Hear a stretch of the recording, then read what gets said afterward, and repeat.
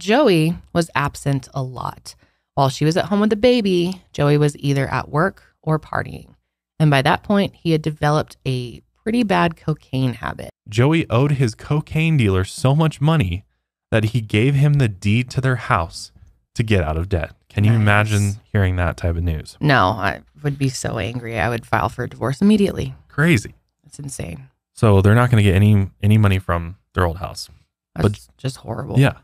But then Joey's father came to the rescue and he fronted them $50,000 for the down payment on the new house. In exchange, Joey lost all of his shares of the family auto body shop. But that didn't stop the binges.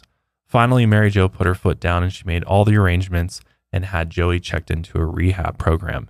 And thankfully it worked. Joey completed the program and never touched cocaine again.